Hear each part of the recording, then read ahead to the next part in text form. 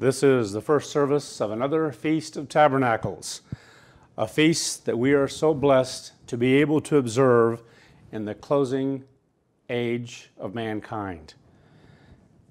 This may be our last great observance. We really don't know. But we've been preparing for this final phase of the ending of 6,000 years of human life. We've been blessed to be called at the end of an age.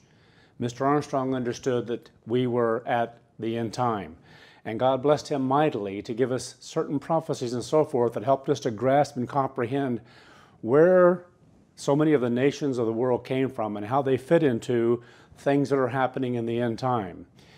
And so we have carried on from that time, from the time that was established and reestablished through Mr. Armstrong in so many ways, because the church was dying out during the age of Sardis, during the period of Sardis. And God raised up Mr. Armstrong for the Philadelphian era of the church. And then we came into the Laodicean period when we had what was prophetically given to us to understand was a time of abomination of the temple, abomination of desolation as we understand it. And we didn't comprehend what that would be when it talks about a great falling away that would occur, an apostasy within God's own church.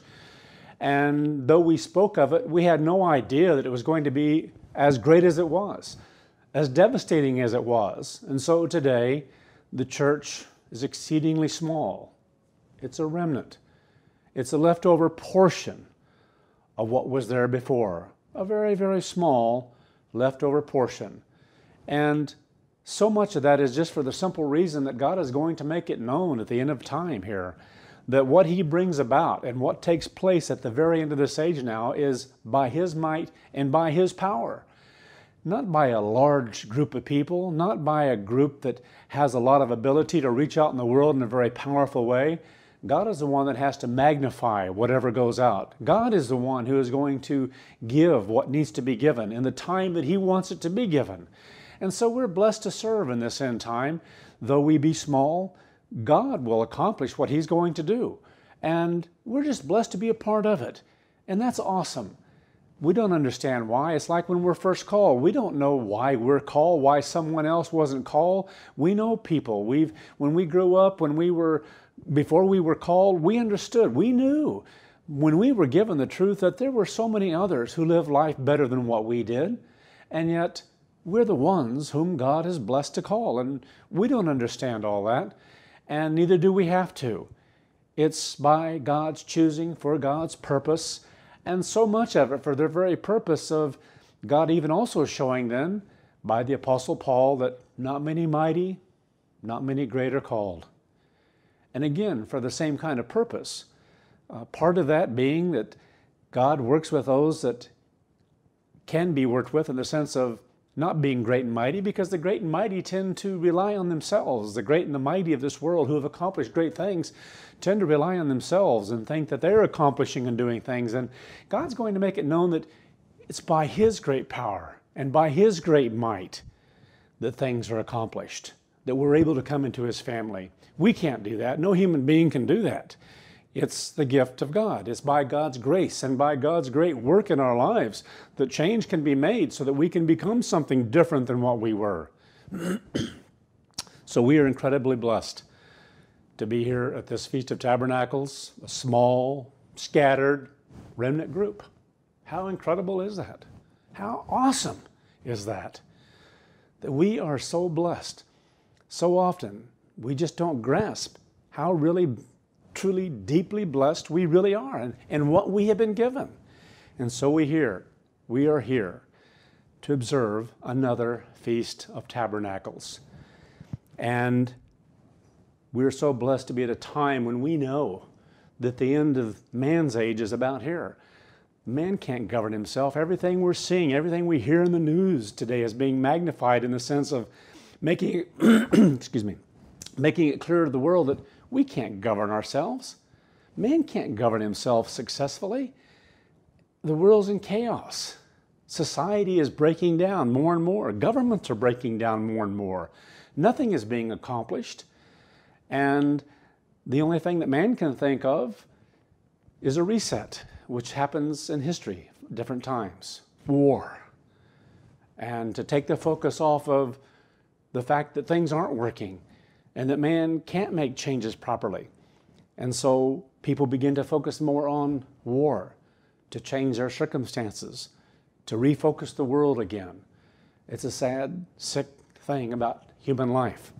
And so here we are at the end of man's age and the end of Satan's as well, because thankfully that rule over mankind is coming to an end as well, the power that he's had for nearly 6,000 years.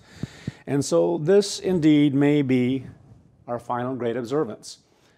Sometimes the way things are going in the world, think, are we going to have one more or not? Because I felt very good about the fact that we're going to have this feast. Whether we have one more, we just keep moving forward. And God will reveal to us what we need when we need it. He will show us what we need and how far we must go. We believe with all of our being, I believe with all of my being, that Jesus Christ is about to return to this earth in a very, very short time from now.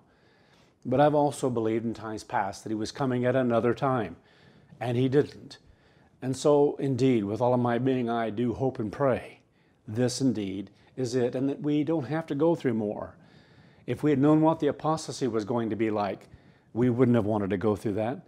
We would have cried out to God, please don't have us go through that. Please don't let us experience that. And yet we did, and for great purpose. And there are things going to be accomplished because of that, things that are going to be taught into the millennium with power and strength that wouldn't have the same kind of power and impact if that hadn't occurred. If that had not occurred, it wouldn't have the same powerful lesson with it as what's going to exist all through the millennium in the great white throne. And so it was worth it. It was worth all the suffering and hardship that people went through, what we went through, and what people went through that are wandering around out there in a wilderness once again, who were once a part of a body and fellowship, and yet one day they're going to glorify God in a very powerful way, because what they have learned through it and what they will learn through it, when they come to see it, they'll glorify God and be thankful for what they experienced, for the hardship and the suffering that they went through for all those years since the apostasy. And that's coming. And so perhaps we will have one more feast to observe, and perhaps we will not. Perhaps we'll have to keep it on our own areas, our own homes. We don't know yet. But at some point, things are going to get very difficult on this earth, and it's going to be far more difficult than what our minds can comprehend. Just as when we spoke of in times past within the church about an apostasy, about a great falling away in the church, we had no idea the devastation, the heartache, the suffering, the difficulties of what we would go through. So at this point, in our being able to observe another Feast of Tabernacles, it's good to say, greetings to all of you, God's people, and welcome to this feast of 2017. We are so blessed to be here. So, what kind of feast are you planning to observe? Because we are to observe God's feast. There are things we are to do and to think about when we come before God and worship Him and observe the times that He's given us to observe. So observance isn't just a matter of keeping a particular day, knowing that a particular day at sunset has come and another sunset that it has gone. But there are things we are to do conscientiously in our mind in the way God wants us to do it. So it's not just a matter of warming a seat and hearing a service. It isn't a matter of just coming together at a particular location, if we are so blessed to do that. There's so much more. And at the beginning of this feast, that is something we need to think about. That is something we need to focus upon at this year's Feast of Tabernacles. So again, what kind of feast are you planning to observe this year? For those of you who are scattered and not able to be with others during this feast period, but instead are at home, and there are many of you who are scattered who are older. There are matters of health that restrict people from coming, perhaps in some cases, maybe finances, but as a whole, most because we've gotten older. And there are many because of various sicknesses and so forth, and illnesses, and being very unwise then to travel. But what an incredible thing that you're able to observe this with the kind of technology that we have, that even if you're not able to see, as so many are still blessed to see because of technology through the YouTube, and be able to watch on your TVs, your monitors, or whatever it might be, your own computer, but to be able to even see the sermon. We didn't have that same kind of ability last year. We started that after the feast, and we've been very blessed to get it up and running. God has blessed us mightily.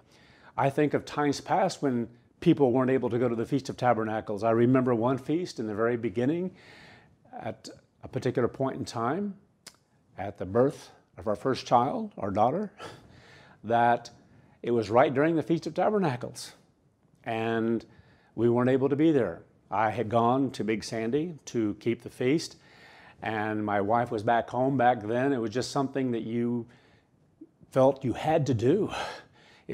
To not be there was like committing some kind of great sin. And yet there are times, through wisdom, because of understanding various things that God has given to us, that we are to remain back in our homes and not able to travel, not able to attend. And so Laura was alone, and so after that first day, I knew I had to be back there with her. So we went back. And sure enough, there was a birth then, somewhere toward the middle of the feast, if I remember correctly, part way into it anyway. And we learned a lot of lessons from that, of not being able to go. And some of those things have affected our ability to be able to help others, to realize there are times you are not able to travel to the feast. And God has revealed things as well since that time about what it means to have certain kind of fellowship wherever you are in the world. But back then, as I was getting ready to say, we didn't have the ability to listen to sermons. We didn't have things that were going to be stated and things that were going to be given. How blessed are you to live at this age where you do have those things? Thank God for that.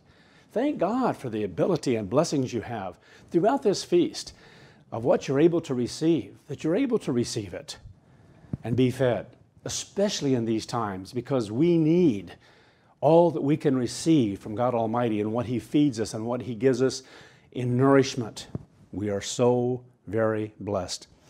For, again then, a lot of you are scattered and still able to hear the sermons, and even a lot of you who are scattered, you are still able to be with some other brother on occasion throughout the feast, and some of you are in some areas where you're so close together that you are able to meet together, so that's even an added blessing to have at least a portion of fellowship with some others, and that is a great blessing.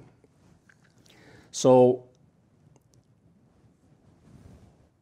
if you are one of those, which there are more, who are so blessed that you're able to observe this time with others, then we need to think about that, because there's more required of us in order to observe this feast period than if we're just by ourselves. There's more required, there's more needed in how we observe, and that's what we need to focus upon today.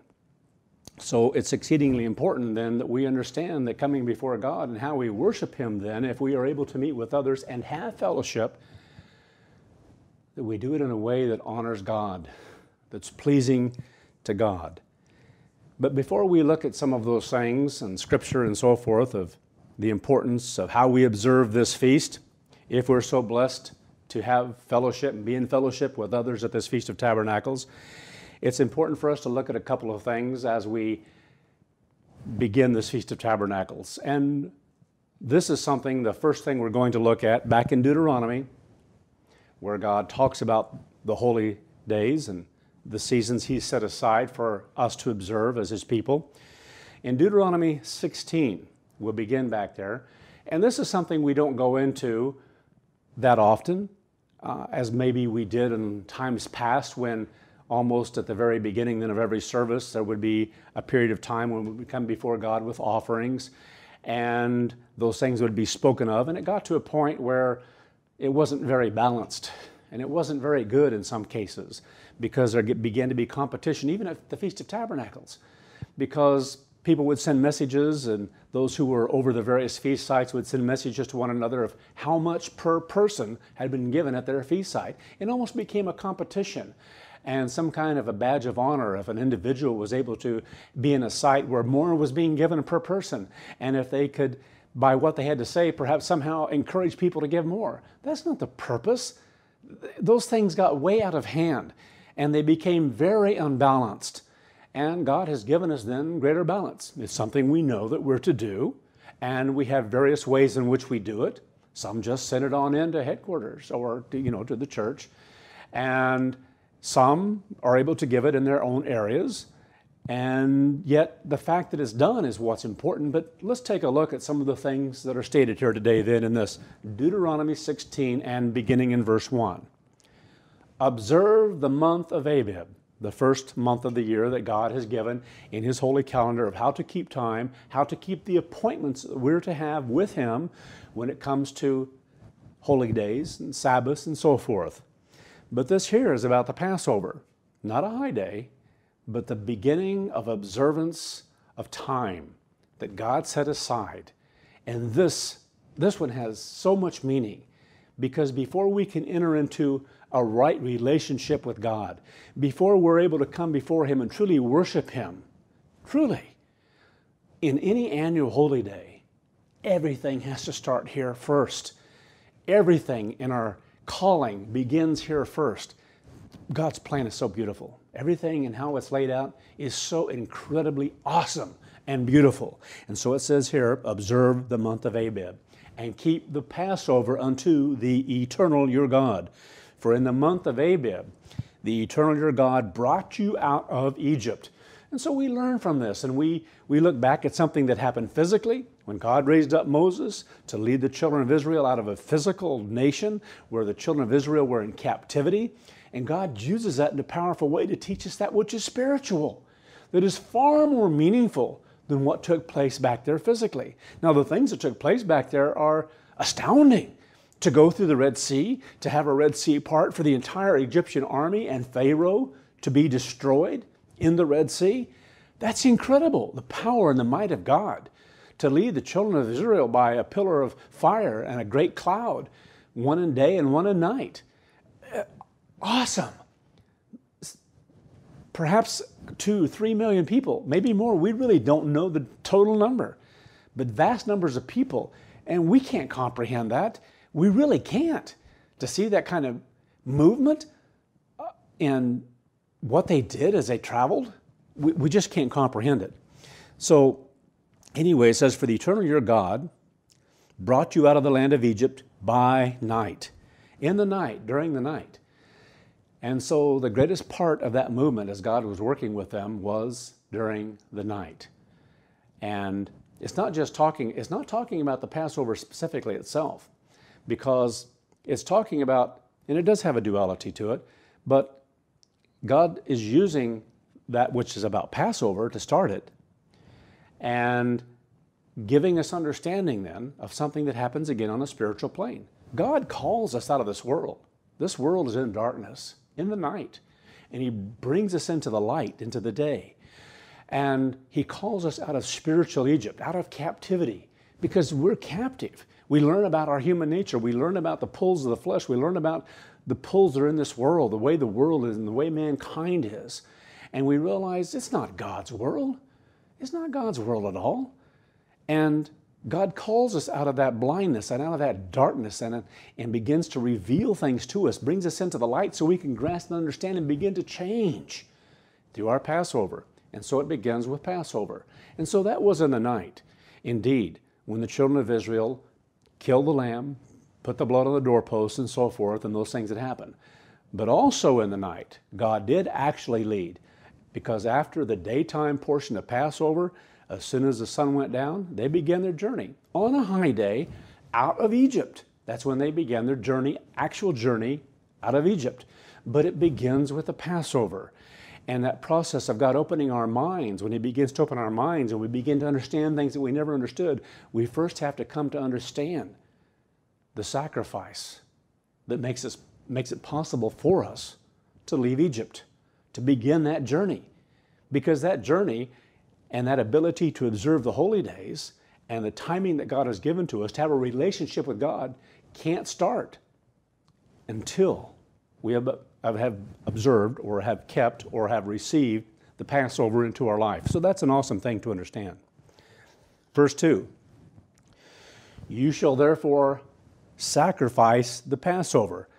So again, this is following the Passover, the days of unleavened bread, because when it talks about offering the sacrifice, the children of Israel did not offer the Passover lamb as a sacrifice. On the contrary, and there are ministers, many within God's church in times past, who got so messed up with things like this. They didn't understand the simplicity, yet they should have very, very clearly and very easily of what God is saying.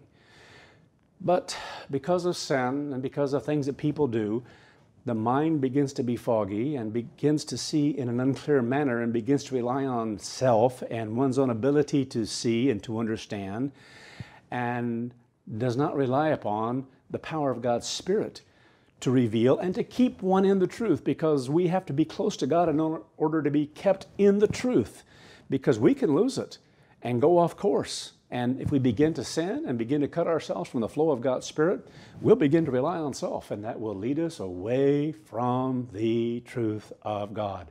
It has happened to so many before us, and so many year by year by year, too many. So you shall therefore sacrifice the Passover unto the eternal your God. And so this is talking about that which follows. This is talking about what they prepared for in the afternoon. Once they learned the truth, once God gave them things about the sacrificial system, then He began to reveal them how to observe annual holy days and those things that had to do with feasting, like the Feast of Unleavened Bread, the Feast of Tabernacles. It was a time of feasting because they brought together and offered up sacrifices to God Almighty, and they ate it. They were able to partake of that.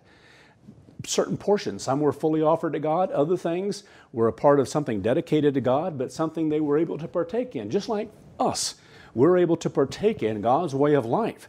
There are things that God gives us to share in of those things that are unique to us as His people, as God's people. But here it's very clear what it's talking about. It says, you may sacrifice in the eternal your God of the flock and the herd. Now, how anyone could ever get tripped up on that and begin to think this was speaking of the Passover only is foolish, because God sacrificed that lamb, and Jesus Christ Himself sacrificed of Himself, the Lamb of God. It wasn't something that anyone else gave and did. And so it's not something that we are able to, or the children of Israel were able to sacrifice. It's something that God gave as a sacrifice to us.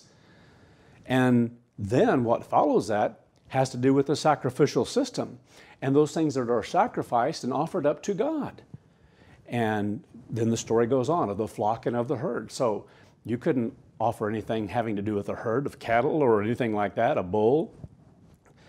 That wasn't something that was a Passover. It maybe was during that period of time, because the days of unleavened bread follow the Passover, and oftentimes referred to as the Passover sacrifice, because so many of those things, the first holy day that's observed in the year is the first day of the Feast of Unleavened Bread.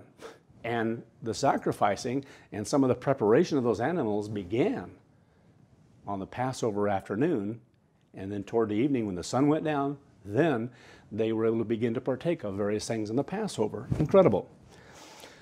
So, again, all this that was given to us, do we grasp what these things mean? Do we appreciate, do we embrace the meaning of these things? In the period of what we refer to as Old Testament time for Israel, it was clear that this would be in the place where the temple was located. And so that's what it talks about. As it says here, let's read this verse here. You shall therefore sacrifice the Passover unto the eternal your God of the flock and of the herd. And then the rest of the verse, in the place which the eternal shall choose to place His name there. And so there was a specific way to observe what God had given. But again, so many of these things that are given, it's not just for something that was physical, it's something for us to learn from, to learn more deeply from, in the place which the eternal shall place his name there. And so, for so long, like the tent in the wilderness, the tabernacle in the wilderness, wherever it was located, taken down and put back up again, that would be the place where God chose for the children of Israel to observe. They couldn't just go off and observe various things on holy days. They were to come together at a specific place, at a physical type of temple, if you will, and then later on, the one built in Jerusalem, as David had a desire to build a temple and Solomon did the building. And so we know these stories, but in the place which the eternal, but there's more to the story. There's more to be learned from that. Speaking of in the place which the eternal shall choose to place his name. So again, incredible meaning in the place where the temple is located. And what does that mean for us then? Well, we understand as a whole. We grasp those things. We're blessed to know and to understand that which is spiritual. So it is a physical matter of a physical location. In the beginning it was.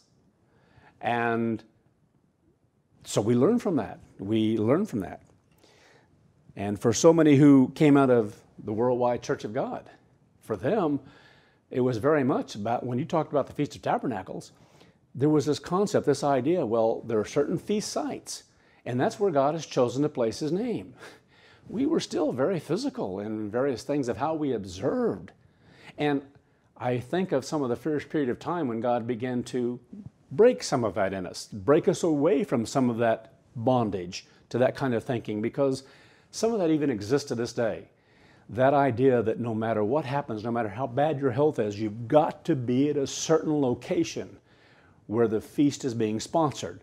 For this year as an example, whether it be in Orlando, Florida, or whether it's up in Canada, Niagara Falls, or over in Australia somewhere, or over in the Netherlands somewhere, or wherever it's organized, that somehow individuals have to be there.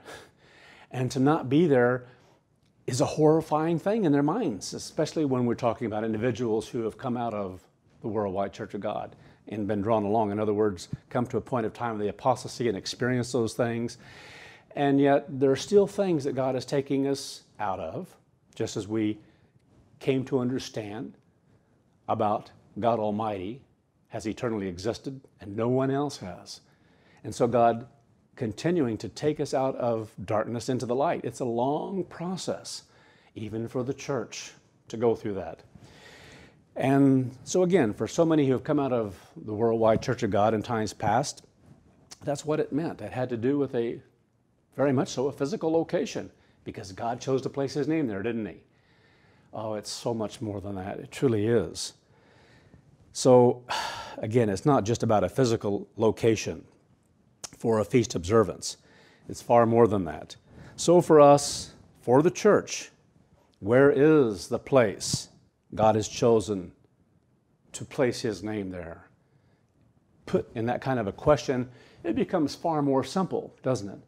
Far easier to grasp and understand what is being said. We have something click in our minds like, oh, yes. Where does God dwell? Where has God chosen to place his name? Ah, that is so incredible. You can be anywhere on the earth and observe holy time in fellowship with God Almighty and his Son, Jesus Christ, and learn the things we need to learn. Set aside a specific period of time from sunset to sunset and strive to learn and grasp whatever we can of God's way of life. So it doesn't have to be in a specific location, but we have tended to think about those things in times past. So in us, in his church, the Church of God, we are so blessed wherever the church is. God has placed his name in his church, the Church of God. That's the temple. That's where God has placed his name. Wherever the church is, people are by themselves. They're part of the church, wherever, scattered in the world, whether it be in Orlando, whether it be along the Gold Coast, wherever it is. That's where God has placed his name, wherever the people are. At home, perhaps with some sickness, whatever it might be, just old age, not able to get around as well anymore. God is there too. Wherever we are, whoever is impregnated with God's Holy Spirit, God is there. God has chosen to place His name there. So we're blessed then to share in, to observe time that God has given to us in a very unique way, on a spiritual plane. So that's where God has placed His name, in His church. We are so blessed to be able to have that at this Feast of Tabernacles, wherever we are, wherever God's people are. Verse 3, going on from Passover, then it says, you shall eat no unleavened bread with it. 7 days you shall eat unleavened bread therein. And there are still people today in some of the scattered groups that go back and forth on this, saying, well, it doesn't mean that you have to eat it every day. It's just when you do eat bread, it has to be unleavened. No, it says to eat it. Eat it. Eat it 7 days. That's how you learn. You're reminded every day as you go through it. It's not like some period during the millennium that all of a sudden you can quit serving God, that you can somehow quit partaking of and eating of the bread of life, and that you can somehow start sinning. No. This is a period of time that we're to learn about coming out of sin, of getting sin out of our life. And so you do it every day. You do it every day of the 7-day observance. It's amazing what human beings will begin to reason sometimes in their own thinking.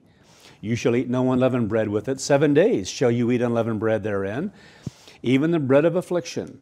For you came forth out of the land of Egypt in haste, that you might remember the day when you came forth out of the land of Egypt all the days of your life. And so we are to remember those things about and think about those, not like the children of Israel did and being physically taken out of the land of Egypt. We're to think about the process, and we hear about those things, about coming out of sin, about coming out of this world, about things we have to address in our own life and the change that needs to take place, that we're to become unleavened. Our lives are to become unleavened, not just to eat unleavened bread, but to be reminded in a very powerful way for 7 days that this is a time to focus upon something that God wants us to focus upon in the beginning of His plan, that once we've received the Passover into our life, once we've received the forgiveness of our sin, we're not to sin any longer. We're to continue a process of coming out of sin. We're to keep going, to keep moving away from sin. And sometimes people get caught up in sin and they go back to sin. No, we're to fight. It's in the fight. It's not that we're never going to have sin again. We all have sin in our life. But as time goes on, our lives become more refined. But we'll always see things about our nature, because our nature is one that is selfish. And by definition, that which is selfish and inward has to do with sin, where we don't love in the way we should love and can love. And so we're constantly being reminded of where we fall short day by day in our lives, if we can just see it. And we understand this is a continual battle, a continual fight, and a continual desire to repent of what we are and to latch onto and desire something that God is offering us. Something different, a new mind, a new life. And that's what we choose. We choose God day by day by day. And so going on here, it says in verse 4, and there shall be no leavened bread seen with you in all of your borders 7 days. So it's not even to be around. And that's a great admonition. There shouldn't be any sin in our life, but we know that there is. We know that we have to repent, and we keep fighting. And we're able to continue to have that Passover in our life and be able to go before God and ask for forgiveness of sin and to keep fighting and to become more refined and more at one as we grow and become stronger in spirit and time. And we just continue to grow in God's way and become more convicted of God's way. Neither shall there anything of the flesh which you sacrifice from the first day at even remain until the morning. Then verse 5, you may not sacrifice the Passover within any of your gates.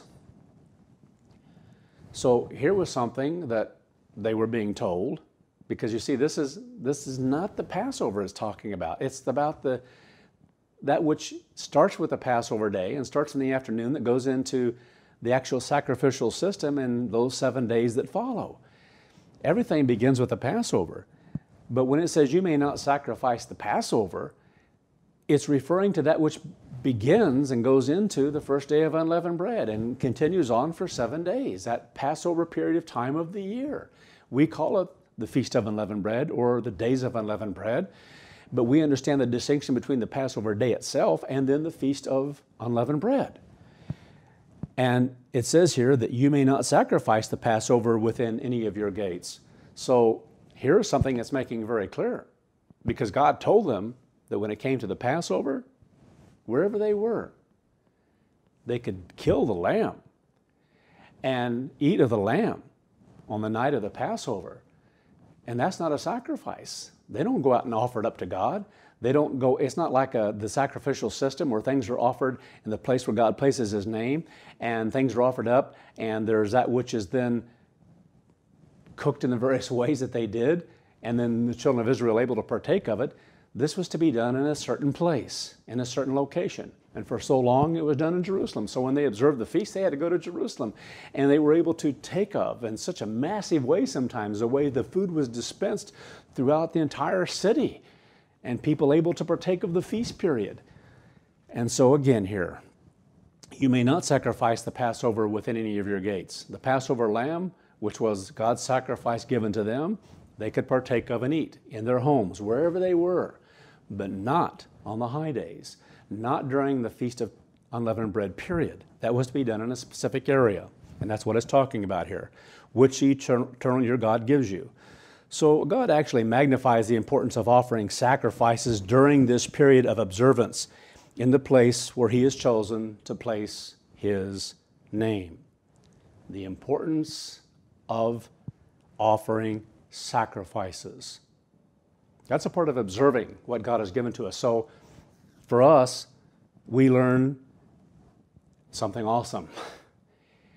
In the place where God chooses to place His name, we are to observe a period of time and to offer sacrifices.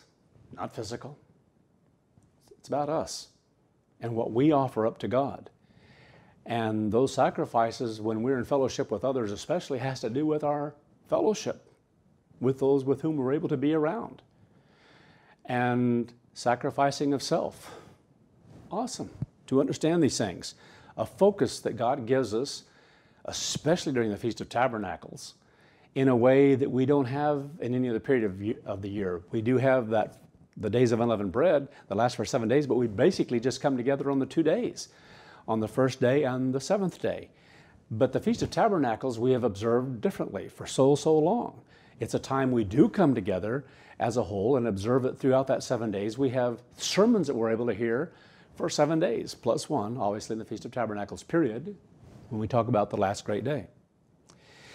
So again here, Deuteronomy 16, verse 6. But at the place which the eternal your God shall choose to place His name in, there you shall sacrifice the Passover at even. So it shows here the beginning of a process, that which they prepared the animals, they started preparing them, and as soon as the sun went down on the Passover day, see, it's a Passover, it starts at the Passover. It's to be tied in with the Passover and understanding that everything begins with the Passover. Then, when the high day begins, then, and only then could they begin to partake of the sacrifices themselves and to begin to feast. So, at the going down of the sun, at the season that you came forth, out of Egypt, when they come out, beginning at that time, they didn't begin that journey out of Egypt until after the sunset on Passover. And so God ties all these things in such a powerful and a beautiful way. It really is awesome. Then going on, Deuteronomy 16 and verse 13. Then we come down to the instruction regarding here the Feast of Tabernacles. You shall observe, verse 13, you shall observe the Feast of Tabernacles 7 days. After that you have gathered in your corn and your wine. So it's after the great harvest throughout the year, especially into the fall harvest. They're to come together then at this particular time. Again, God picturing things about the salvation of mankind and that which is going to be greater during the millennium, because we're here observing things that begin at the start of the millennium. The Feast of Tabernacles is about that period of time for that 1,100 years, because it goes into the last great day as well. And we're blessed to be here to observe those things. And you shall rejoice in your feast. And so a part of observing this feast is to rejoice. We're to be happy. We're to be filled with joy because we're able to observe this period of time, whether we're at home, wherever we are. But even more so, if we are so blessed to be together and have the addition of the fellowship, then to even rejoice even more so in that respect of the opportunity and blessing God has given to us. But God will bless us to rejoice wherever we are, truly, and especially in the things that we receive and hear. But there is a focus that God wants us to have when there is more than one gathered together in the observance of this particular period of time. And you shall rejoice in your feast, you and your son, your daughter, your manservant, your maidservant, the Levi and the stranger and the fatherless and the widow that's within your gates. In God's church, we're a family. It's everyone. And so we're to remember everyone. We're to remember those who are not able to be with us if we're gathered together at a different site. We're to think about them, to pray about them, perhaps to have some kind of contact with them if we know them or are close to them, to be able to call them up during the feast and just to share some things with them.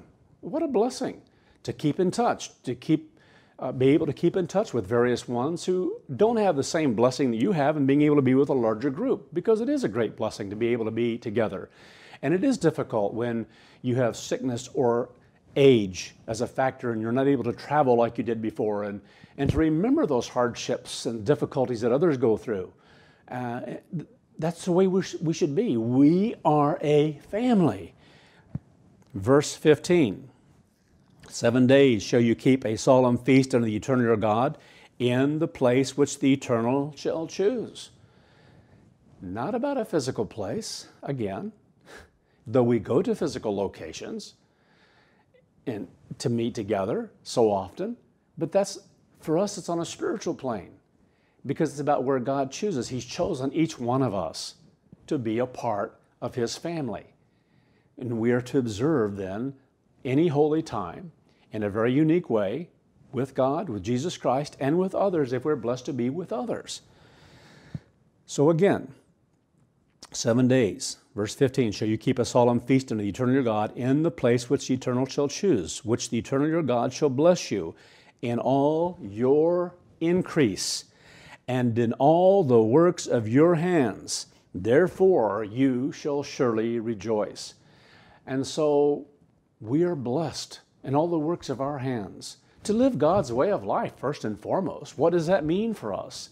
That we're able to think about those things that God has given to us at a particular time like this, when we're able to receive a message every day. We are so blessed. And to think about the increase that we've been given as we continue to fight this fight, because it has to do with the work that we do, to keep fighting, to keep moving forward, to have a desire to be watchful and alert and to stay close to God, to do the things that are necessary for change and growth, to continue to fight and repent and not let other things pull us down, no matter what it might be in life. We continue to move forward. We continue to follow God. Therefore you shall surely rejoice. And so God has given us this time as a time of reflection, which has everything to do with even the meaning of this particular period of time as well, and what God gave the children of Israel in the Feast of Booths. It's referred to sometimes, the Feast of Tabernacles, and what that is to teach, that it was to teach them on a physical plane, is to teach us on a spiritual plane. Therefore you shall surely rejoice. So this is a time of reflection, to think about everything that God has given to us, to think about the abundance. This is a time of year, God says, after you brought in of all your harvest. So there's physical part of this and there's spiritual. Where are we? How blessed are we to continue on this path? Because there are people that aren't with us, that were with us last year. Where are they? You're blessed to be here. How blessed are you that you're able to continue on? That you're able to continue on and to receive of some of the things that you are able to receive of. Well, that's awesome to understand. And so it goes on here and speaks about some of the things that we're to learn. But again, all the works of your hands, therefore you shall surely rejoice. And so God has given us this time as a time of reflection to rejoice. And so sometimes then it's, if you're able to travel to a different site, that you're able to recognize then physically the labor of your hands, the work of your hands, and what you did throughout the entire year because you obeyed God, and God enables us then, as a result of our efforts, physically, our jobs and so forth, that we're able to save aside that which enables us then to come together to rejoice before Him. And so we're to rejoice in those things and be thankful for what we have, starting on a physical plane, but to recognize the spiritual significance of that and what it means then on a spiritual plane to share and to observe this time in a magnified way. How incredibly blessed are we? Then we come to additional instruction, verse 16. 3 seasons in a year shall all your males appear before the eternal your God in the place which He shall choose. And so again here, for us, we recognize then those 3 seasons. We understand the period of the Feast of, beginning with the Passover, then the Feast of Unleavened Bread. Then we come to Pentecost later on, the 2nd season, and then the fall season, that entire season that goes into the fall. And we have trumpets and atonement and the Feast of Tabernacles and the last great day. And a longer period of time, a magnified period of time, a time that works toward that from Passover on, because it all works toward this period of time, toward the millennium, toward the great white throne, toward the salvation, the full salvation of all mankind that will receive God, that will listen and receive God. So this is the time that brings it all together, and that's what it's talking about.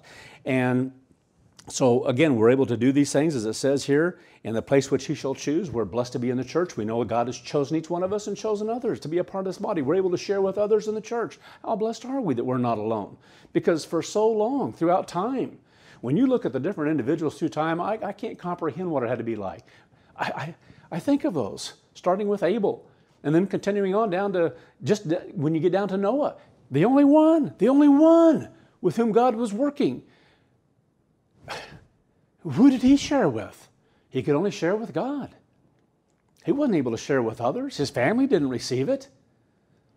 Though they were together, and some of the things they did, as many do, even in families, but it doesn't mean you share in what's important. It doesn't mean you share in this way of life. There are many people who are called who work together in families and that work to accomplish things and things they work together to build and so forth in life, a family, whatever it might be, but perhaps only one is called. But how blessed are we that we're able to have what we have?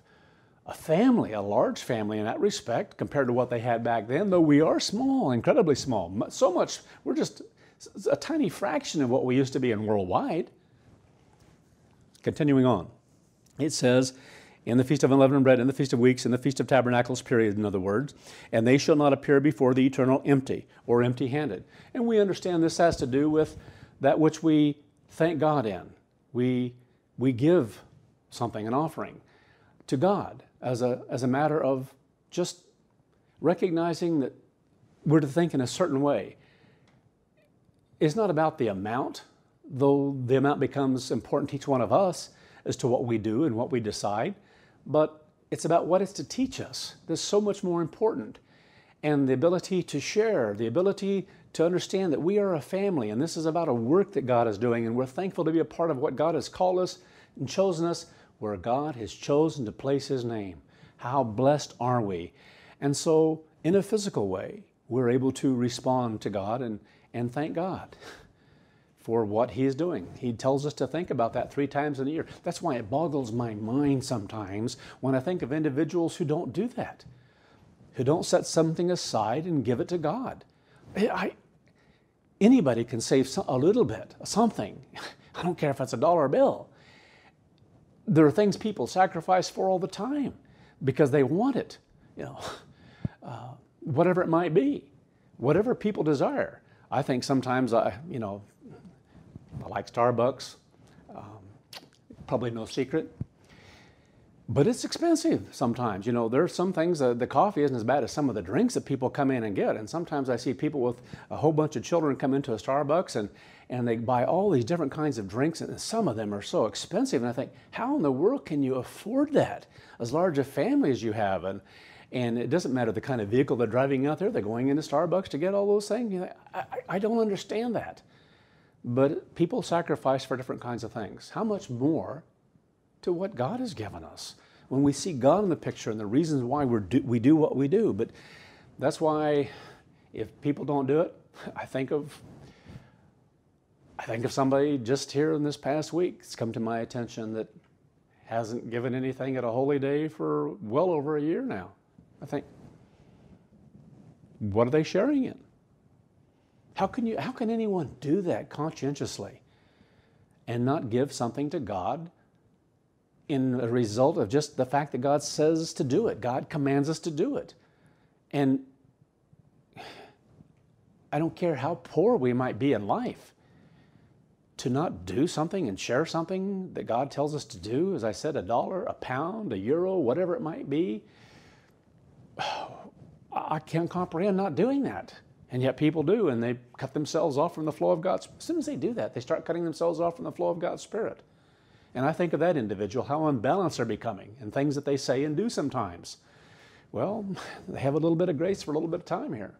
But it will be addressed, either now between the actual period of the feast, because this is being pre-recorded for those of you in Australia and Europe primarily, and some others as well, until we get the process going here, as we had to last year as far as the videos and the audios are concerned. So I'm of great need here. I need to record a couple of messages here for the first day, the first two especially here, the welcome, if you will, the fact that we're observing another feast and bringing that to everyone's attention and giving this greeting to everyone that is able to receive it, because Australia, New Zealand begins the feast first, and then Australia, and then it goes to Europe, and then finally we're able to observe it here in this area. And then by the time that we have a couple days go by, then we're able to have some sermons where they can be put up, loaded up, and finally Australia can give and all New Zealand, because that's where it starts first, can begin to receive the messages we actually have during the feast. So this is all pre-recorded. And I don't have a large audience. Matter of fact, I don't have any audience that I can see. So going on here, again, it blows my mind that people don't obey this, because it's so basic. It truly is. Everyone shall give as they are able, according to the blessing of the eternal God, which He has given you. And so it's physical, but it's also spiritual. What are you able to give according to the blessing of your God? What are we able to sacrifice and give to God, in honor to God, to observe these days? Well, that's what so much of the sermon is about here today. Because if you're able to be with one other person, there's more you can sacrifice to the body. Where God has chosen to place His name, there's more that you can do. There's more that we are supposed to do and expected to do during this period of time as a part of rejoicing in what God has given to us. And that has so much to do with the fact of what He's given to us to be in control, more control of our own lives. We're to be in control of our lives, to draw closer to God, to have more of His Spirit flowing through us, and the good that comes from God to flow out toward others, and that they're able to receive of that. And so we're to sacrifice of self more when we're together with more of God's people. That's what we're to do. Let's go on here now. Let's also look at, because we need to do this every year when we observe a special time like this, Leviticus 23. Because God wants us to focus upon and think about those things that we may know very well in many respects, but we're to do it year by year by year, to focus on some of the things of, as Mr. Armstrong to say, why are you here? Why are we here? Because God commands us to be here. It's a time that He set aside for us to be able to come together, to learn, to grow, to be molded and fashioned, to honor Him, to serve Him, to observe the time He's given us to observe, to learn from it, to understand His great plan and how we fit into that, and how we fit into it with others as a family in the place where God has chosen to place His name. How awesome is that? Leviticus 23. And I don't get tired of going through these. To me, thinking about God's plan, seeing the meticulous way in which it's organized and brought together is so moving and inspiring. There's so much here, and it's awesome. It really is. Leviticus 23 and verse 1. And the Eternal spoke unto Moses, saying, Speak unto the children of Israel, and say unto them concerning the feast. And this word means appointed times or appointed meetings. It's not the word for feast. We know all this. It's a word that means appointed times. And so God set aside appointments for us to keep with Him. And appointed meetings when we're to meet together with God, before God, and with others whom God has called and chosen to place His name in. So concerning the appointed times of the eternal, in other words, they're God's appointed times. He has given them, which you shall proclaim to be holy convocations, times to come together. And if we're by ourselves, we are to come together before God. And we're blessed today with technology to be able to receive even message that God has given to us. But it's a time we set aside, the high days from a sunset to a sunset, or on a weekly Sabbath from sunset to sunset. And we observe that time and we come before God in His appointed time to worship Him, to thank Him, to set aside that time for special purpose. Not like the rest of the time during the week or during the year. This is unique, this is special, and we observe it differently in the way that God tells us to do so. So you shall proclaim to be holy convocations. Even these are my appointed times. God says, they're my appointed times that I have given to you. 6 days shall work be done, but the seventh day is a Sabbath of rest, and holy convocation, a convening. It doesn't mean that you have to always be in a specific location. You can be by yourself and convene before God in prayer or in ability to hear a sermon. And it's time we set aside and dedicate to convene before God, to hear what He has given to us, what He's prepared for us. So it's holy because God is in it. It's a holy gathering together because it's about a fellowship. First of all, with God Almighty and His Son, Jesus Christ. It's a fellowship because He gives us more of His Spirit at that time. And He will pour out more understanding to us at that time than He does during the rest of the week. And if it comes to annual holy days, gives us more during that time than any other time of the year. This time, especially during the Feast of Tabernacles, God pours out more of His Spirit upon His people in our lives than any other time of the year. We are so blessed because we have messages every day and sometimes twice a day on the first and the last day. You shall do no work therein. It is a Sabbath of the eternal in all your dwellings. Verse 4, these are my appointed times, or these are the appointed times of the eternal, even holy convocations, which you shall proclaim in their, same word, in their appointed times. So when do you do it? In their appointed times. We do that which we're told to do and give whatever it has to reflect upon. Verse 5, in the 15th day of the first month at even. I'm sorry, I said 15th, I think. 14th day. Don't ask me how I saw 15th. In the 14th day of the first month at even. That word having to do, it's a word that includes 2 evenings. And we understand what that is. There are always 2 evenings that we are concerned about in the observance of any time that God has given to us. Any period of time, whether it be Passover, a high day, the Sabbath. For the Sabbath, weekly Sabbath, we know it's from Friday when the sun goes down to when the Sabbath is over at sundown. So it's between the 2 evenings that we observe it. And what a beautiful word for God to use. Ben ha-erbaim, between the evenings. And the church hasn't understood those things. It never understood it during the period of Philadelphia, didn't understand it as a whole during the period of Laodicea, did toward the latter part of it when God began to give it to us toward the end after a period we came into as a remnant, began to come together. But even that period of time we came to understand, we went past and beyond a period of time of Laodicea into a different age, unique to us, unique to the remnant church. So going on here. But sometimes we don't understand what's been given to us. We don't grasp the history of the church. We weren't around during some of those times. So sometimes we don't grasp how richly blessed we are. How incredibly blessed. Just the one thing that God gave to us to bring us more out of the captivity of what Satan lied to the world about. That there were 3 in the Godhead. And it's taken time to get rid of that garbage. And it took away from the greater meaning of what God has been doing throughout the ages, of things we can't even comprehend with time. And what God Almighty, the only self-existing eternal God who has ever existed. And He said, and there is no other. And so Jesus Christ, there wasn't any being called the Holy Ghost that existed throughout time. That's God's power, the Holy Spirit. And Jesus Christ never existed until He was born of a physical mother, Mary. And that's when His life began. And the world takes away from the meaning of those things and takes away from what Jesus Christ did. Because even within the scattered church, they think that He was whatever that means, God in the flesh. What does that mean? He gave up his Godhead to become a human being, but he was still God and he was in flesh. And it's hard to understand even what it means now, what they think it means. No such thing. Incredible.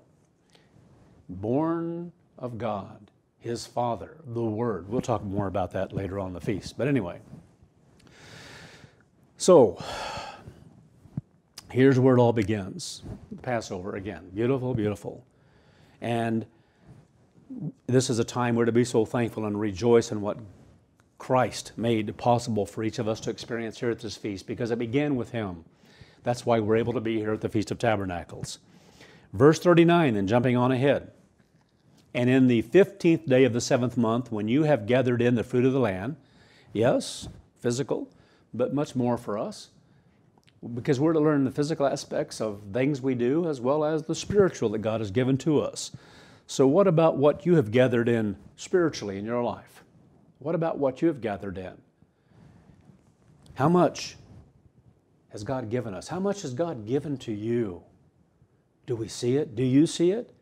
And candidly, the more you see it and the more you grasp that, this is a time to think about and reflect upon those things, because this is a time to be able to rejoice more. So God wants us to reflect upon these things because he wants us to rejoice more. He'll give us the ability to rejoice more because that's what we want to do, and we want to do what God has given to us. And so we think about how we're able to be here, how we're able to be here at this moment in time. Whether you're by yourself or with others, it's the same.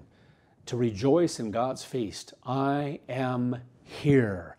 I am able to continue to fight on. God has given me such blessings to address and tackle various things in life, and I'm able to continue on. How blessed are we? You shall keep, so again here, gathered in the fruit of the land, you shall keep a feast unto the eternal 7 days to Yahweh, to the eternal self-existing one, and toward Jesus Christ. Now we understand. He's in the Godhead. He is Elohim. And things that are so awesome to understand that we'll talk about more later. On the first day shall be a Sabbath, and on the 8th day shall be a Sabbath. So that's the period of time we're observing. And you shall take unto you on the first day the boughs, or the boughs, various things here, how some of these things are referred to. But it says, some translate this as branches, and it's not branches at all. Yet it's neither the boughs nor the branches, but we'll come back to that a little bit later. Of good trees, the branches of palm trees, and the boughs of thick trees, and willows of the brook, and you shall rejoice before the eternal, your God, 7 days. So God wants us, this is about reflection. This is about grasping what it is that God has given to us and reflecting and thinking about those things in order to rejoice before God. So when you pray every morning here at the feast, or whatever time you do pray, but especially as you begin your day, think about some of those things. Think about how you're able to be at this particular moment in time, how blessed you are. So the first matter that God has us address, once we acknowledge the need to obey him and to observe this time, is that we observe his feast again by rejoicing. It's a part of observing this feast. If we don't do that, we're not obeying God. We're not observing it in the way that we should. We're not worshiping God as we should. This is a part of our worship of God Almighty, to do as he's commanded, because he is in it, and he'll give us power of his Holy Spirit to be able to receive more through this period of time than any other time. So we are to work to make certain that the environment around us is kept in one that is rejoicing in the feast, that we think about this, not just momentarily when we pray, but then to give us that boost to think about those things, to reflect upon those things in everything we're able to do, especially when we're with others who are able to be, as a part of the family, rejoicing together with us at the feast. Nothing is to besmirch or tarnish that spirit. Nothing. So it becomes critically important how we observe it, because every year there are situations happen where people get into entanglements and little battles and skirmishes, and sometimes some pretty big battles, and hatred exists, and anger exists, and jealousies exist, and frustrations exist, and gossiping exists, and hurt. Those things should never, never, never, never be, but they always raise their ugly head. Will you be guilty of that at this Feast of Tabernacles during this period of time? Will that happen to you? Because you have to be determined that no, it will not. It will not happen. It will not happen. You will not besmirch God's feast and the period of time He's given to us. And anyway, you're determined in your mind to rejoice before God and to sacrifice of self, not to become offended, not to become jealous, not to become envious about anything, not to become upset, not to become angry. Because then what are you giving if you do that? You're just being selfish if you do that. You're taking it in and you're taking it to yourself. And it's not a matter then of worshiping God. So those things are not to be in our life. So we need to think in those terms to understand what it means to be able to rejoice in God's feast and what it requires then in our life. So let's notice a little more closely at that last verse, verse 40. And you shall take unto you on the first day the boughs of good trees.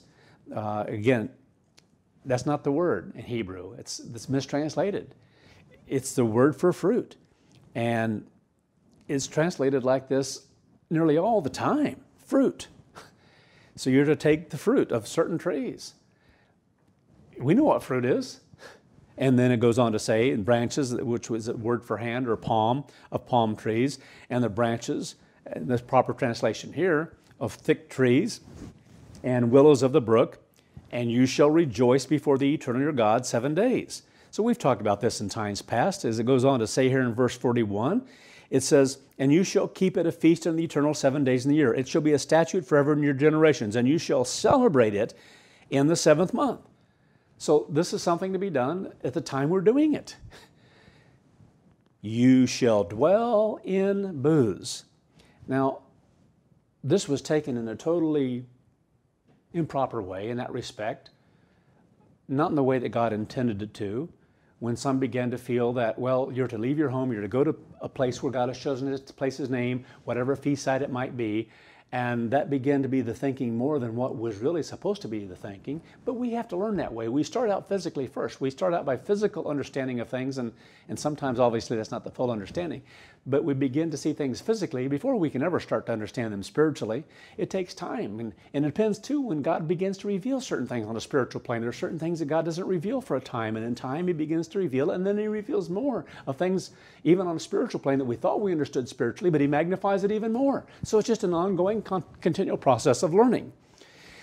And so it says here, you shall dwell in booths, meaning to continue or abide, as it talks about here. And so there was this idea that, well, if you're staying in a motel room, that's in a booth, that's a temporary dwelling. Well, there is something to be learned from that, and we can learn from that, but we can't use it in the wrong way, because it's not about that which is physical and the purpose of them and what they built. When they went to observe the feast, it wasn't about a temporary place that they were living in and dwelling in. It was about what they were to construct when they built this thing out of branches and just a little thing where you could sit and contemplate, think about, reflect upon. So God said to build this little thing and have some fruit there as well, because you're to learn from this. So you'd have some palms on it, you're to have some branches here and form it in such a way that you can put it together and have a place to sit and to think about. Whatever, it doesn't have to be a long period of time. You don't have to be there all day long. Just whatever time like you might spend in prayer or whatever it is, you go and you reflect upon God making it possible for you to be. That's what they were to do. And so they were to build these things. And this is translated so many times, a couple hundred times, as the word to sit. You shall dwell in, sit in booths. That's how it's given. It's not a matter of living there. They didn't live in these booths. That's not what the lesson is. And so again here, you shall sit there for 7 days. In other words, each day of the feast, you're to go sit there and reflect. Who are Israelite born shall dwell, that means to continue to abide, to sit in or with booths. In other words, for those 7 days it's to be done, that your generations may know that I made the children of Israel to dwell or to continue in booths. And so to continue in, stayed in temporary dwellings during their journey. And so they were to learn from that by dwelling there, or by sitting there. The very thing that God is telling them, you're to reflect on this. This is what you're to do when you're in that booth, when you're in that little thing that you're to put together, the branches and the twigs, and weave together and put the palms in for the shade or whatever it might be to make it more of an enclosure and a place to sit, and the fruit that's there. You're to do something. You're to think about something very specific. And so that's what they were doing. And so here they were, dwelling in booths. Not living in them, but sitting there and to reflect upon something. And so he's giving very specific instruction here. And he said that your generations may know. So what are they to do when they sit there? You're to think about this. This is what they're to do. This is why they're to do it. There's a very specific purpose. To think about that every day of the feast. That they think about the fact that they look back upon, that they consider how they're able to be where they are as a people. They're to think about what their people went through when they were brought out of the land of Egypt. That they did have to dwell in temporary dwellings. And so this little structure was to remind them of something that happened long ago.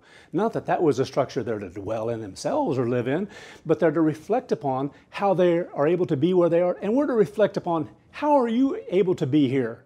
How are you able to be at the Feast of Tabernacles? How are you able to observe this time? And the rejoicing that should be there then, how blessed are we that this continues on, that God continues to work, that there's a remnant at the end of an age, that we're blessed to be a part of a remnant. How blessed are we? The ability to rejoice more in God's feast. The ability they had as they thought about those things then to think of all the generations that had gone by, and here they were still able to do this as a people. They hadn't been conquered by other nations because God was blessing them. We haven't been conquered. We're able to go forward conquering. We're still blessed to do that, not because of how good we are, not because of how great we are, but because of God's purpose and because of a remnant that He's going to bring through it. And if we will hold on to what God has given to us and cherish it and rejoice in it, He'll bless us to continue to go forward. So how blessed are we to be able to continue to move forward? As he says then, that your generations may know that I made the children of Israel to continue in booths when I brought them out of the land of Egypt. I am the eternal your God. And so God blessed a remnant that continued on, that God blessed in raising up Mr. Armstrong in the Philadelphian era, and then Laodicea that was able to follow that, though it began to become so weak and lukewarm.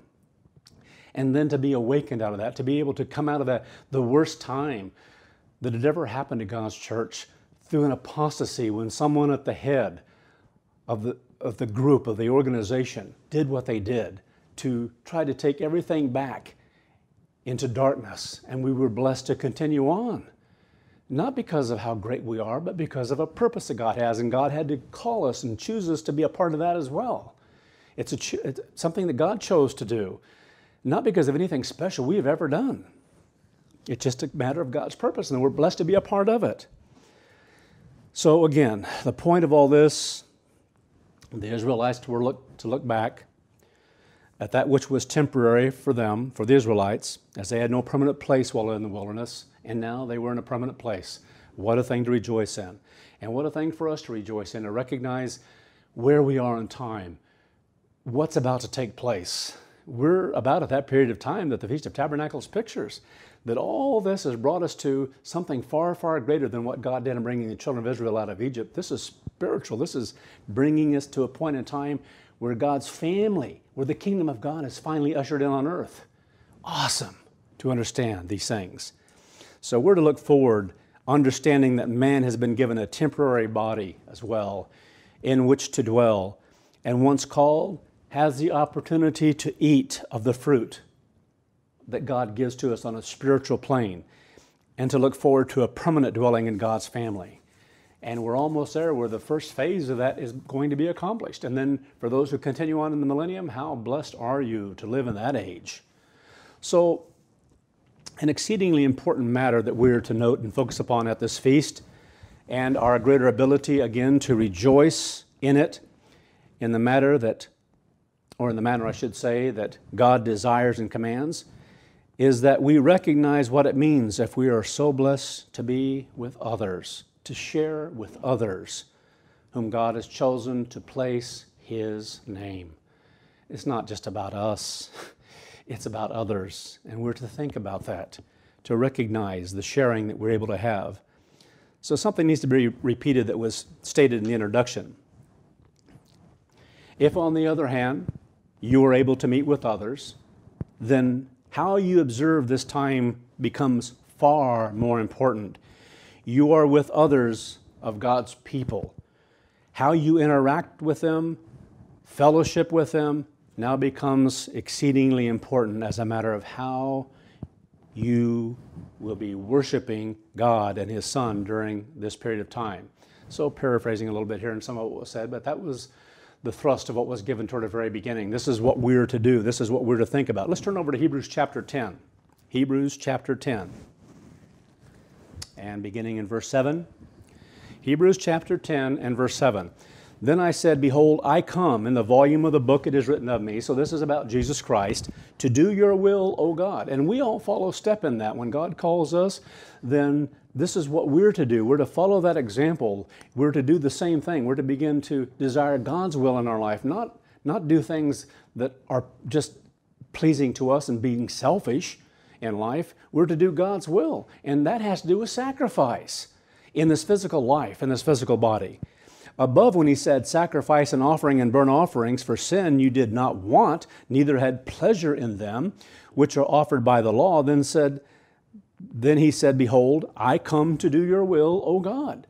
That's what it's about. God desires for us to do His will, to seek to want to be in unity and oneness with Him, to do His will, not ours, to be focused on His purpose for life. He takes away the first so that He may establish the second. So Jesus Christ, again, doing away with that sacrificial system, because it's not in that did any good at all. It's in what happens in the spirit and the mind that's important. By the which will we are sanctified through the offering of the body of Jesus Christ once and for all. So it's about our Passover and that process that begins, that leads us to this period of time and is leading us into God's family, into the kingdom of God. Then on down in verse 14 it says, for by one offering He has perfected forever those who are sanctified. How blessed are we that we're in a process of being perfected until we either die or are changed. Whereof the Holy Spirit also is witness to us. For after that He said before, this is the covenant that I will make with them in those days, said the Eternal. I will put my laws into their hearts, and in their minds will I write them. How awesome is that to understand that we are so blessed to begin to have things written in us, in our being, in our minds. We are so incredibly blessed. And their sins and iniquities will I remember no more. Now where remission of these is, there is no more offering for sin. So again, awesomely, incredibly blessed. Having therefore, brethren, boldness, it's a word that means liberty, to enter into the holiest by the blood of Jesus.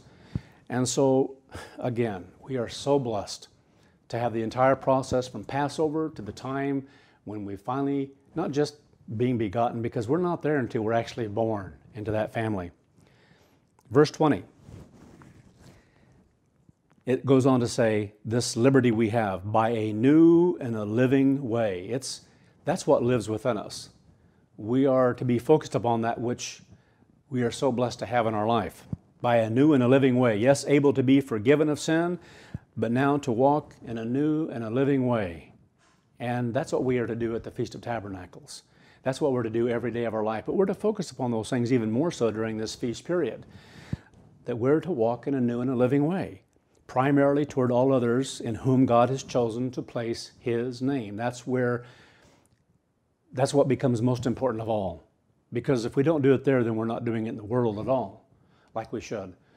And this is our arena of life within a fellowship that God has given to us, because we don't have that as a matter of something we're able to do directly to God and Jesus Christ, because that's a matter of faith, that's a matter of the Spirit. It's not a matter of something we can see and deal with on a physical plane and interact with on a physical plane. We do it on a spiritual plane. But what's very real to us in life is that which we're able to do day by day, or especially at the Feast of Tabernacles, because we're around God's people. And that's where God dwells, where He's chosen to place His name. And so how we are around others has everything to do with how we worship God and how we think toward God and how we're obeying God. So, verse 21 going on. And having an high priest over the house of God, let us draw near with a true heart. So, we're to rejoice before God. We're to have this true heart, a right heart, a true heart. Not something that's deceiving, not something that's not being genuine, but something that's true. And so how we interact with others has to do with whether or not we're truly, if we're being true in our being, in our heart, in our mind. But with a true heart, in full assurance of faith, because of what we believe. We're doing what we're doing because of belief, and the sacrifice that comes from us is because of what we believe. Having our hearts sprinkled from an evil conscience and our bodies washed with pure water. So this process continues on in our life throughout every day of our life. Let us hold fast the profession of our faith. Hold fast the calling that God has given to us, because that's what it's about. It's holding on to this that God has given to us, that we're able to continue to live by His way of life, by His word, by His truth. And so much of that truth has to do with how we live toward one another, doesn't it? It really does. Without wavering, for He's faithful that promise. Not going back and forth and learning to be stable, learning to become more stable, learning to do things consistently and toward one another on a consistent basis, and to continue to fight to get rid of the sin. Verse 24, let us consider. Notice, awesome. Let us, you know what that word means in the Greek? Let us think about. That's what it means. To consider, to think about one another. That reflecting back that they did when they sit down in that booth, to think about how they're able to be there and how we're able to be here and how we're able to share in a fellowship together what God has done, especially at the end of time here with a remnant group. And we're to think about one another, to provoke. That word means to stimulate. It's from a Greek word that means to sharpen, like iron sharpens iron. And it's not by what we say. It's not like being a teacher and look how I can talk about the sermons or I can talk about spiritual things. It's not about that. It's about how we live.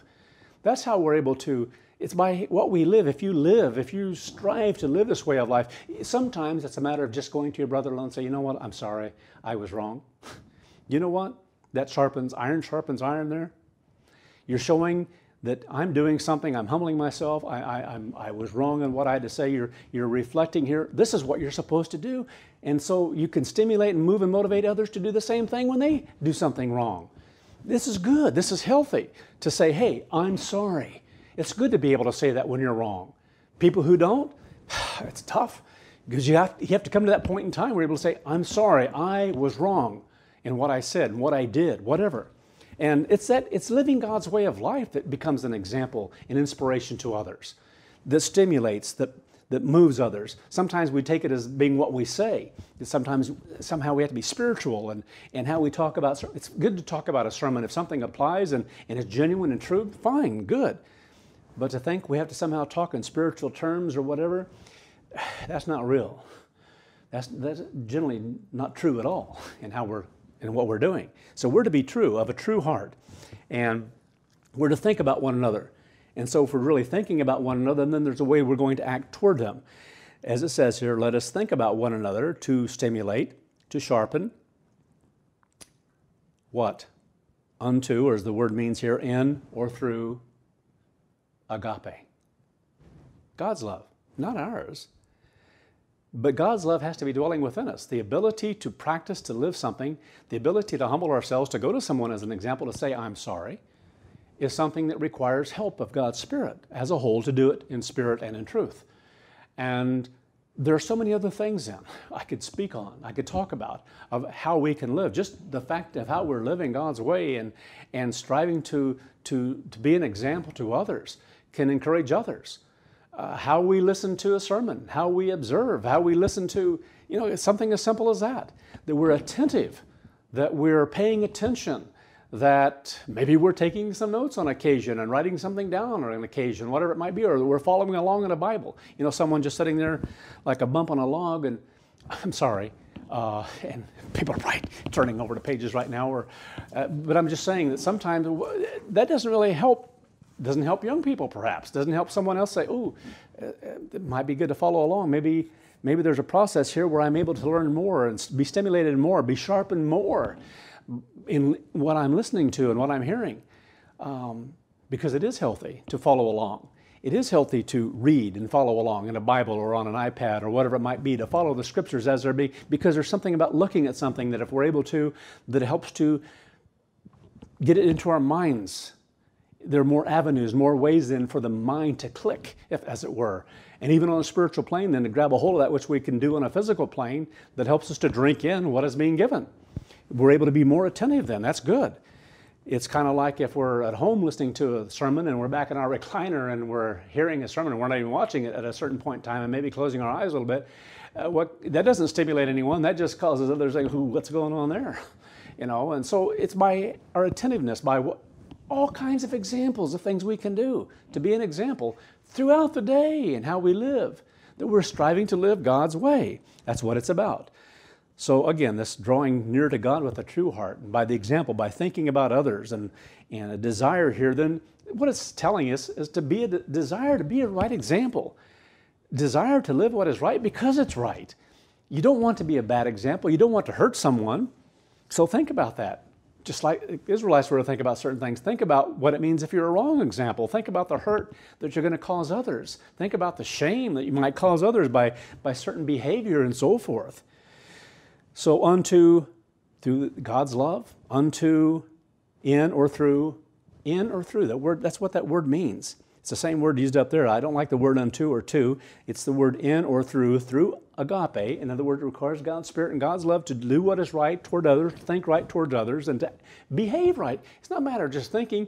That thinking needs to follow through with action, with actual work, effort on our part. In, through, good works. That's how we do it. It's by what we're living. It's by the example. I've tried to stress to the ministry so often the importance of example. It's not about what we say as much as it is by what we live and by what we do in our example, whether it be ourselves or our family and what others see, because people see those things. How we live toward others, how we think toward others, how we behave and act in services, how we behave and act in our fellowship toward others. All those things are so important. It's about sharing. It's about being with others. It's about how we treat others. It's about how we act around others and all those things. But that has to do with whether or not we're being true before God and living this way of life. So to rejoice at God's feast and observe this time together in the manner that God desires and even commands, we must sacrifice of self. It's not about ourselves and getting our way or doing what we want to do. All that it's not. We still can do things, but be with God's people. What more could we desire? There are times to do things by yourself or be alone or whatever, and so forth. But there are times to be together too. And whatever the time is that we have, when we aren't together, there's a certain way we're to live. So we must sacrifice of self in order to truly love and genuinely give to others. Verse 25, not forsaking the assembling of ourselves together, as the manner of some is, but encouraging. That's what this word means, encouraging. And some of that, again, is more about our example. That's how you encourage people, by doing the right thing, by seeing the right thing, by seeing the right thing reflected in you, God's mind, God's love reflected in how you act and how you speak about and toward others. If people see you talking wrong about others, what does that do? Well, it can be discouraging, it can be disheartening. I think of the term drama. I loathe the drama. If we understand what I'm talking about there. But the good things, the right things, those are the things I like to think upon and look upon, even towards God's people. Now, there are times I don't have a choice, but I have to look upon some of the others because of the job and the responsibility I have. But again, I don't like those things, but I do what I have to do in order to help to ensure, to make sure that we are striving to be at one where there's a need to, when I'm supposed to. Other times, things just go. They just happen, and we don't insert ourselves. We stand back and we observe, and God will manifest what needs to be taken care of when it needs to be taken care of. and various things that take place in life. But as a whole, there's a way of life we're to live toward each other, and it's to be good, it's to be right, it's to be positive. There's a certain way to think toward others. It speaks about that in Scripture quite a bit, doesn't it? About how we are to think about and act toward each other, and certain things we're not to do in the way we treat one another, and what we say about one another. There are things we're not to say, and there are certain things we are to say. And that's what we need to strive to practice and to live. And so it says here, not forsaking the assembling of ourselves together. This used to be taken as a matter of, well, this is strictly about the people who don't come to Sabbath services anymore. Well, that's not specifically what it's about, or don't come to the holy days anymore, or don't do this. It's more than that. It's about the fellowship, because there are times of fellowship that aren't just on the Sabbath, just like, well, whatever it might be. There are times it's about fellowship and about the time we spend together. Sometimes people can't wait for the sun to go down so they can go out and do something else with somebody else, rather than being with God's people when they have an opportunity. So it doesn't even have to be on a Sabbath.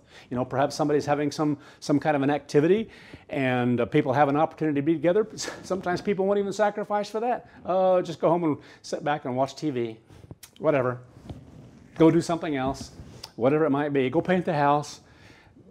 That doesn't mean you have to be at everything, but we should want and desire where we can to spend some time together. And especially if there are several invited to be together at a particular point in time, then that's good and healthy. Some aren't sacrificing for that. Some ministers aren't sacrificing for that. Instead, they'd rather do something else, do whatever it might be. Not God's people. It might be something else, about something else. Whatever it might be. I've known of people who, in times past, who because of couldn't attend a Feast of Tabernacles because they had too many cats at home, had to take care of. Too many dogs, couldn't get the dogs taken care of. So had to stay back with them. What does that say to God? If one has the ability to be together with God's people and doesn't do it, it's astounding. So where are our priorities? Are our priorities about worshiping God, honoring God, serving God, being where we have opportunity to rejoice and be together with God's people at different times? Like I said, it doesn't mean you have to be at everything, but if you're not doing it and you're getting farther and farther away from doing something like that, then you're just wrong. See? And if we go to the Feast of Tabernacles, have opportunity to be there, and we're often in whatever it might be, trying to think of some of these things called out here, Universal City or Disney World or Sea World, and we're going to all these things and rushing around as quick as we can as soon as the services are over, and it's about myself or 2 or 3 in my family, and I'm just going off to do this and doing that, and we know some certain things that maybe some brethren are doing together at different times, and we're not living, and we're too worn out when we come back to be together with anybody, and the feast goes by and we hardly saw anybody except at Sabbath services or at the meetings. Well, think about that. There's a balance in there. Sure, it's good to go out and do some of those kinds of things, but it's good to be balanced in it as well, isn't it? And to sacrifice for God's people too, and to learn to love, more so, God's people. Not forsaking the assembling of ourselves together as a manner of some is, so some can tend to, when they begin to become spiritually weak, to drift away from being together with God's people. It's about what we're able to share together, fellowship together, and so much more as you see the day approaching. Especially, I think about now. We want to do that now more than ever, truly. Let's turn over to Ephesians here. Ephesians chapter 4, verse 30. Ephesians chapter 4 and verse 30, that says, "And grieve not the Holy Spirit of God." God gives us His Spirit, especially at times like this, a desire to work through us. He wants to pour out and will pour out more of His Spirit upon us during this period of time than any other time of the year. That to me is an astounding thing.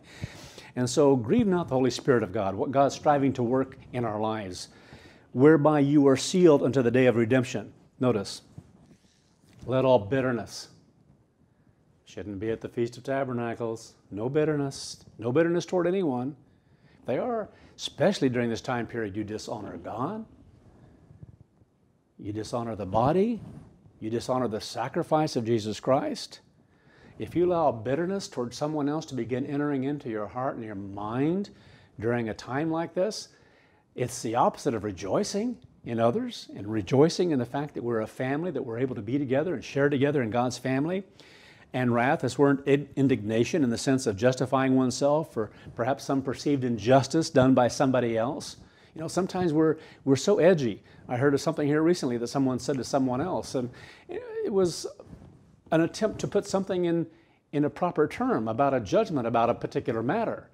And someone went off on a different tangent and brought something else in the issue. They were offended by something that someone else had said, and they had to go talk it out. Well, it's a good thing they talked it out. But the fact that the individual brought up something to put a better balance in the conversation, the other person became offended by it and took it in a wrong way. Sad. That was sad on their part. They're not living God's way of life, and they were judging the other individual in a way they shouldn't have been judging them. We're able to do that so quickly sometimes as human beings, and that should not be the case.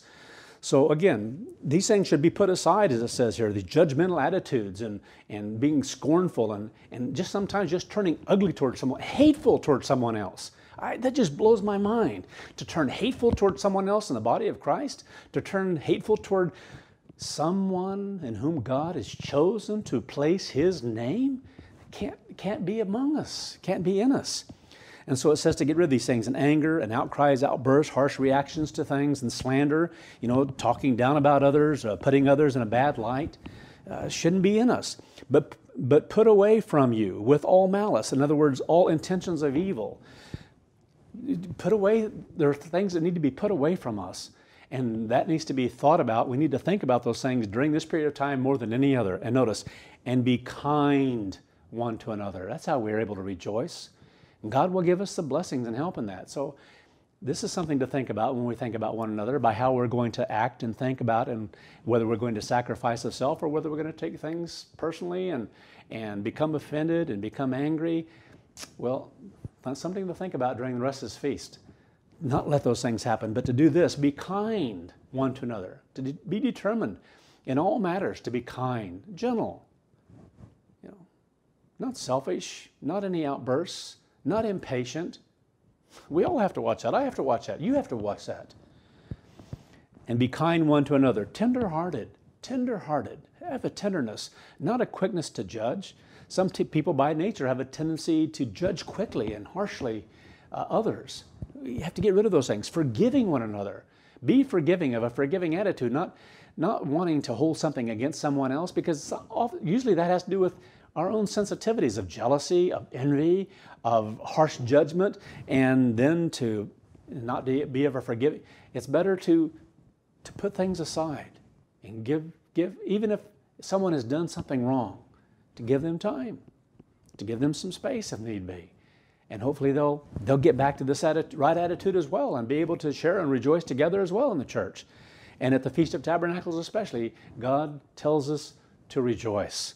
We need to think about that. And when you're with others of God's family, where God has chosen to place His name, something we have to think about. So you have to think about it at this feast every day, of how you're going to be around others, and that you want to yield yourself to the love of God living in and through you, to be a right example to others. So iron sharpens iron. To be that will be encouraging to others when they see you're rejoicing before God, because you're living what is right. So even as God, for Christ's sake, has forgiven you, who are we to hold anything against anyone else? Ephesians 5, verse 1. Therefore, be followers of God. We want to have that mind in us. We want to have the mind that truly gives and sacrifices. God has sacrificed for us from the beginning of time, when He created the angelic realm, and knowing full well what would happen in the angelic realm first. God sacrificed peace in order to bring us to this point in time, in order to bring us into what's getting ready to take place on this earth, so that the kingdom of God can be ushered in. Awesome to understand these things, what God has sacrificed for us. And so indeed, we're to sacrifice. We're to be followers of God, to desire His mind, to desire His way of thinking toward others and toward one another. Not the way we are as selfish human beings, to turn inward. Not at all.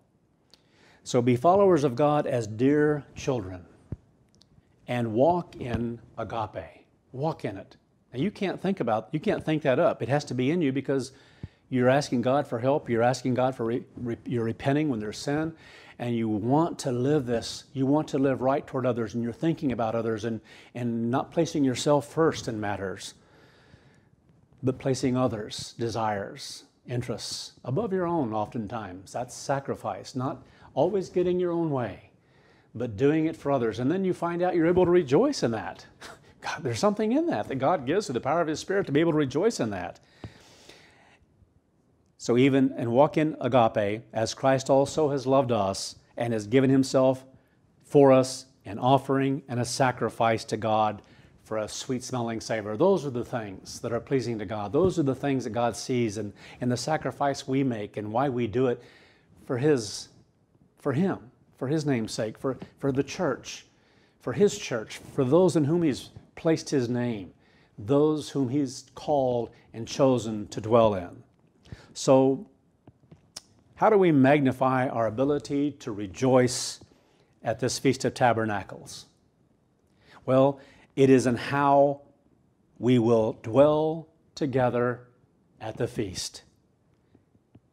It will be in how we treat one another and in how we fellowship with one another.